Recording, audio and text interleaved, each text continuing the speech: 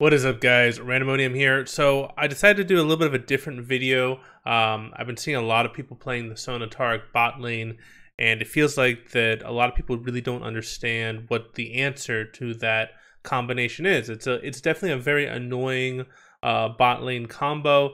It definitely favors a duo queue in bot and support who know how to abuse it. But I think I've come up with a pretty solid strategy on how to counter Sona Taric. I know that a lot of people try to counter Sona Taric with a very heavy all-in style of play, like doing like a Leona Draven or Blitzcrank, or a lot of like really like hard-hitting champions like Lucian Braum was another one that I've seen people trying to use. I think that strategy could work, but it's not as high probability as a strategy that I'm going to talk about. Doing that all-in style of play, it requires you to get ahead. And if you get like a bad mid-roaming timing or a bad jungle gank, it can really set you behind, and that strategy becomes completely unviable. And once Sona Taric gets level 6, they can usually survive your all-in pressure, and they actually love it when enemies try to engage on them. Sona Taric are phenomenal at counter-engage. So I think that trying to go in for these all-in engage style of plays against Sona Taric, it works pre-level 6, it doesn't work post-level 6 unless you're already really ahead, which makes it less reliable than the strategy that I want to talk about, which is poke lanes. And you would think that poke lanes wouldn't go well into Sona Taric, because traditionally you would think of Sona Taric as a sustain lane, and sustain lanes usually do pretty well against poke lanes. But that's not the case. And the reason why it's not the case is that Taric needs to be in melee range of minions in order to get a lot of his sustain. He needs to be in melee range in order to proc his Targons, and he needs to be in melee range so that he can use his Bravado in order to gain stacks on his Q, which is his healing ability. If you punish him every time he steps up to auto attack a minion, then all that healing that he gets from Targons and from his Q is going to be completely negated. And Sona typically maxes Q first because she wants to have that poke damage, so she can get that support item racking up gold. So her sustain from her W is not as strong in the laning phase as you would think, and Sona's base stats are really low, which makes her very susceptible to high damage long range poking champions. So that's why poking lanes are actually really good against Sona Taric in the laning phase, is that the Taric can't step up without taking a ton of damage, and if the Sona tries to step up, she's too squishy to be able to sustain the barrage from two poking champions. And then out of laning phase, Sona Taric are really good at counter engage, they're really good at team fighting, but they're really bad at being able to engage onto the enemy team. That's really kind of their Achilles heel, is that they don't have that engage potential that you would get from a lot of other supports or a lot of other laners, because you got an enchanter and you've got a warden. So they're severely lacking in engage potential. So that means that if you stall out the fight, if you just kind of just poke, and you don't let them engage, you'll wind up ahead. So Sona Taric are mainly more oriented towards like protect compositions and actually siege compositions. So two strong sieging champions will actually beat them out outside of the laning phase, which is why poke lanes can be very successful against Sona Taric even outside of laning phase. So the big thing is that you just want to play things slowly, and you want to try and bait out the ultimates, because Sona and Taric both have very powerful ultimates. And if you're able to poke them enough, eventually you'll bait out one of those ultimates. And then you disengage, you wait for the Taric ultimate to enter, you wait for the Sona to not have that much effect with her ultimate, and then that's what you play around in order to get objectives. So you poke to bait out the ultimates, and then you look for a team fight once the ultimates are down. That's the general strategy in order to beat the Sona Taric duo. So what are the champions that I would recommend that you pick up for bot lane in order to counter Sona Taric? Well, for AD carry, I would recommend Varus, Ezreal, Caitlyn, Ashe, and Jhin. Those are kind of my top 5. There are plenty of others who could work, but you basically are looking for somebody who has either abilities to poke or long auto attack range, ways that they can punish the Sona and the Taric, respectively. Either the Taric stepping up to attack melee minions, or the Sona trying to step up to use her Q auto combo. For support, I would recommend Xerath, Vel'Koz, Lux, or Brand, because all of those champions have really strong poke and they deal a lot of damage, a scary amount of damage. This means obviously that you need to have a tanky champion either as your jungler or your top laner, but it's a really good combo, and I'll show off how it's such a good combo.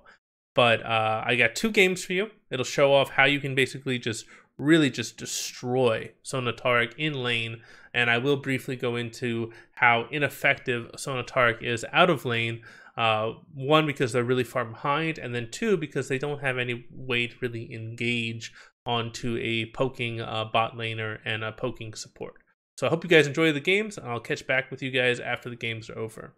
All right, what is up, guys? This is game 1. So we can see that we have Varus and Xerath as our bot lane and support, and they're up against the Sona Taric. Just going to leave the Fog of War off so we can see both team sides, and you'll see how scary this combination is. So you can see my Varus is stepping up, able to get the CS no problem. And as soon as, anytime the Taric steps up or the Sona steps up, we're just punishing them. Just constantly attacking them. Taric is just in all sorts of trouble already, being forced off the minion waves, denying experience, denying creeps. So, yep, Taric's already down to about 200 health. We get the level up, and this is pretty much all she wrote for them. They already get first blood, and that definitely was a misplay from the Taric. He should have expected the level 2 and backed off before then. But there really was not much they could do. Even if they backed off, they would have wound up dying at level 2 or level 3 anyway. You can see that Sona's just stuck under the tower. She can't get any of her procs off on her support item, the Spellthief's Edge. She needs those in order to gain some gold. You can see that already things are looking pretty bad for them, and they'll wind up getting a lot worse as things go on. You can see this also means that our team has a ton of pressure. They can start getting tower plates and things like that. Yeah, so I'm trying to focus more on the Sona and Taric. You can see just how much difficulty they're having just CSing or doing anything. So as soon as that E is down, you can see how much damage we're able to put out onto the Sona.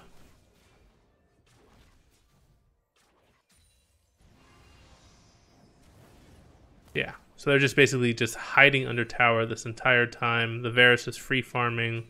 The Hecarim has not ganked yet.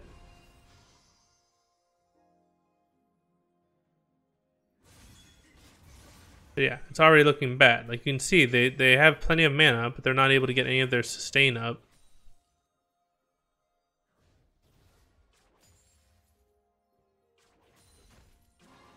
Yeah, as soon as they try to step up, we're attacking. Damage. They come out on a rough losing end, and this is with Varus and Xerath not having any mana, and they're still just destroying them in these trades.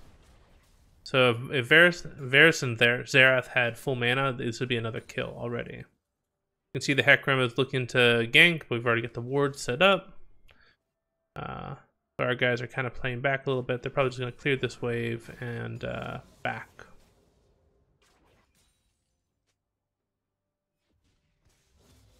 I don't know, looks like they're going to continue to stick around. So they're feeling a bit bold, a bit risky. This actually might be a little bit of a misplay from them. But I think they feel like they might be able to get a tower plate before they back. You can see, Taric can't do anything. He's basically just like a minion right now. He has no pressure whatsoever. So our guys are backing on a ward, but that doesn't really matter. So they get their first back off. Sona and Taric have already backed multiple times, and we can see what the difference in items are. You can see that Varus actually went for a Doran's Ring for that mana Xerath has got an upgrade on his item, and we also got a longsword.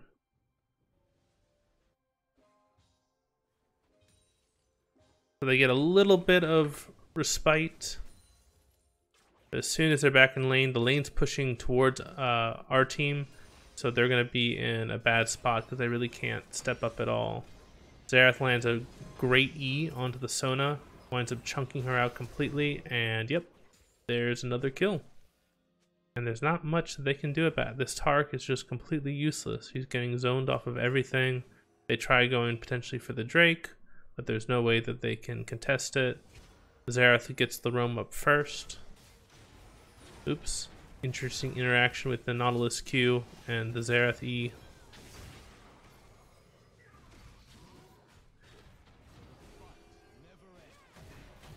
Winds up being a pretty good trade for our team overall.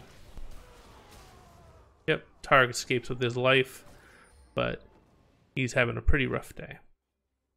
So speed back. They'll get back into the laning phase. Varus can just kind of chill. He can just slowly farm. Has a massive advantage now. And as soon as both opponents are in lane, you can see, yep, another kill almost instantaneously. And there's just nothing that they can do. It's just an incredibly oppressive lane. It draws a ton of jungle pressure. That'd be the only way that they could potentially get around this, is if the Hecarim just like camped their lane like crazy. But the Hecarim is not camping their lane, and you can see that the Sona is like hiding behind tower. She can't do anything. And as soon as, yeah, Xerath hits level 6, he goes for the ultimate. Doesn't wind up getting the kill, but it's just an absolute slaughter down here in the bot lane. So they get another great back off. Already got the serrated Dirk completed. Xerath has got the lost chapter, which means his mana regen is going to even be better. And yeah, things are looking not good at all. So you can see CS is pretty even since they're kind of sharing the CS, but it's actually better on the Varus because he's winding up getting a bunch of gold. And Sona's not really making use of that support item that she bought because she can never get in range to actually land her poke. So she's never actually proccing any of her what it's called. Basically the gold that she gets from landing spells. So she's not getting any gold. She's got 281 gold from that. Meanwhile, the Xerath got over 500 gold from his support item. And we have already another kill. Anytime they walk into lane, they wind up getting killed.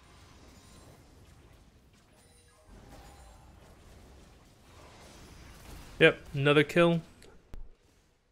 So they're basically killing both the Sona and the Taric under tower. Not much that Sona Taric can do, because if they push their ultimates, then Varus and Xerath will just back off and just wait for the ultimates to expire, or wait for, you know, as long as they avoid the stun from the Sona, then yeah, there's not much that Sona Taric can do. We've already almost got 4 plates gone, and we're only at the 12-minute mark, not even the 12-minute mark.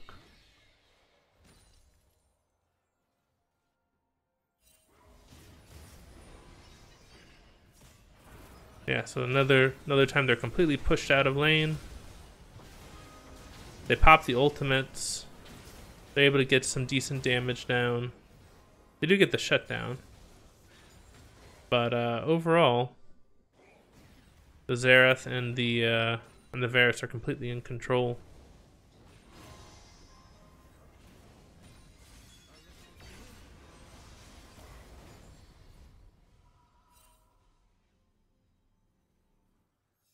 We'll just continue to watch this until the first tower falls, which won't be too long. You can see Varus can just keep pushing to his heart's content. He's already got his Dustblade complete.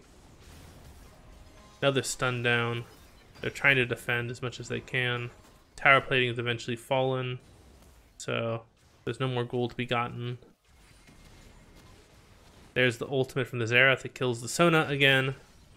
And there's the first tower going down, which means that's the end of laning phase. And you can see that Varus is 513 with 80 CS. Xerath is 217. The Varus has already got a completed item. Xerath is about to have a completed. Well, he's got his Eye of Frost completed, but he's almost going to have his next item complete. So absolute domination. This winds up unlocking our Varus and our Xerath, and we wind up just completely stomping the rest of the game. So let's move on to game 2. All right, what is up, guys? Randomodium here, back with game 2. So in this game, we've actually got a Varus and a Brand. I'm playing my Amumu. So they leash for me. And they're playing against the Sona Taric again. You can see already, just tons of damage. The Taric tries to step up for those first few minions. Got punished pretty severely. Taric's already half health. He's trying to CS to the best of his ability. And that's the first blood already. So 2 minutes 30 seconds in, they've already got the first blood. Anytime the Taric tries to step up at all, he gets severely punished. And there's not much that the Sona can do to help, because if the Sona stepped up to try and help him, then she would get really punished. The Brand and Varus can pretty much push to their heart's content. They've got this massive minion wave. Sona's almost dead. And they can continue to just push, pressure. Anytime Taric uses his E and misses, that's basically their go button to just go after them. And there's not much that Sona Taric can do to stop them. So yeah, you can see anytime that Taric steps into auto attack range, he's getting auto attacked. Yep, getting auto attacked. So a lot of his sustain is being mitigated by the fact that he's just constantly taking auto attacks to the face over and over again. Yeah, and even with their sustain, even with the shielding they have, they're just having all sorts of trouble. So Varus and Brand get off a good back. They're at significant CS advantage, significant gold lead. Varus gets his his serrated dirk on the first back. And now Sona Taric in this really interesting spot where they want to try and push this wave in. I don't know if they're going to be able to.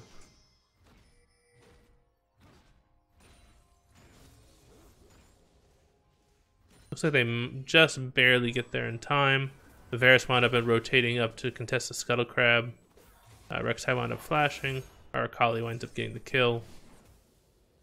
So yeah, it winds up being a bad day for Rek'Sai as well, because Rek'Sai doesn't have any pressure in bot lane.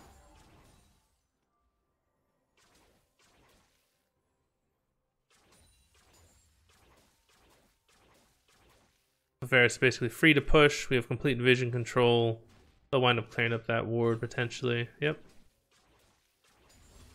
There's very little that they can do. They actually walked over this ward here, so we know that they're trying to set up for a 4-man dive. This is actually a good play from them, trying to help out this Sona Taric, but we've sniffed it out with our ward positioning.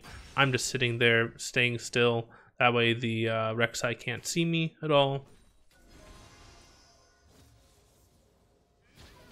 And now as soon as we know that they've gone, you can see instantaneously the posture changes. We're poking again. Rek'Sai comes down to relieve pressure. I'm already there. And we wind up getting the kill on the Rek'Sai.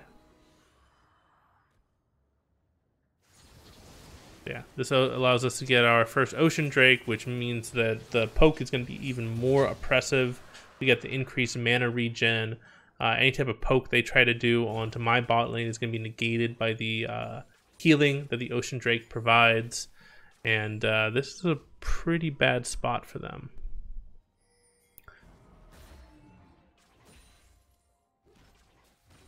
So Varus can just continue to farm. He's going a little not too aggressive because he knows that the Brand is backed. He's playing a bit safer. But as soon as Brand gets back into lane, he can basically do a ton of damage to them. So yeah, you can see he's already posturing. He knows Brand is almost there. And then instantaneously, Sona, the ult comes out. They wait it out. And then they start trading back. And you can see that they're able, even though the Sona and Taric got off both their ultimates, the Brand and the Varus were able to counteract them pretty heavily. They just played it slow, waited out the Taric ultimate, and then, yeah, this winds up getting significant amounts of gold. All this experience and CS is dying to tower, so Taric and Sona don't get any of it. And yeah, it winds up being a pretty bad day for them. So speed up since they recalled. Let's see what items they've got. As you can see, the Varus already has his completed Ghost Blade. The Brand has his Sorcerer Shoes. As soon as they come back into lane, they can just zone them off of experience almost completely. Yeah, see how far back Sona and Taric have to play. Taric can't get any of his Targon's procs. They did know that I was there as the Amumu. There was a ward, but now we've cleared out that vision. We're baiting them into a fight.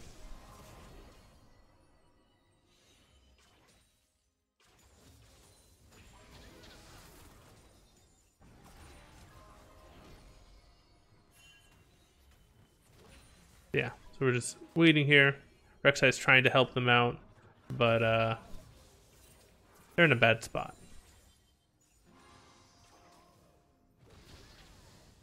You can see, like, even under tower, you know, we don't care.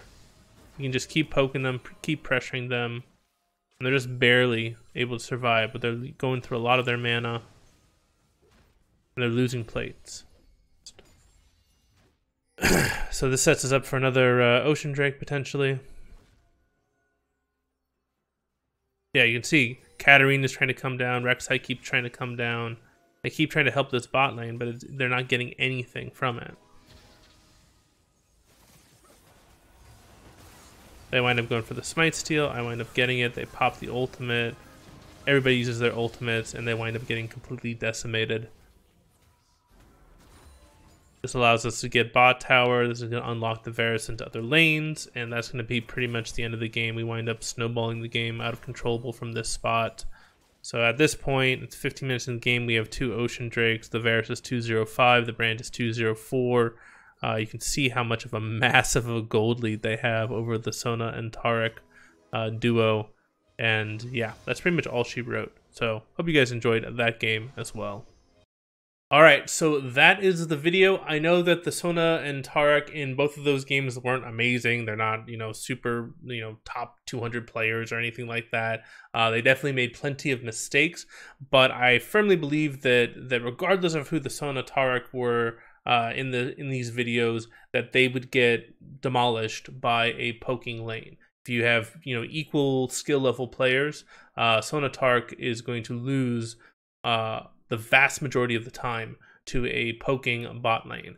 So I think this is a very strong strategy that not a lot of people are talking about. So I'm definitely am curious to see what your results are if you're able to try this out in game. What happens? We've had a lot of success with it in our games. I don't think we've ever lost to a Sona Taric because we always just smash them with a poking lane matchup. So yeah, it works for us. Hopefully it works for you. I would love to hear your guys' comments on how you guys deal with Sona Taric and whether or not you've tried using poking lanes. And if you have tried, what were your results? You can definitely, you know, just like write down your comments in the comment section below. We've also got a Discord where you can post videos and things like that. So if you have a video of your laning phase against a Sona Taric, I'd be happy to take a look at that and see what happened. Stuff like that. So anyway, hope you guys have a fantastic day. This is Randomonium signing off.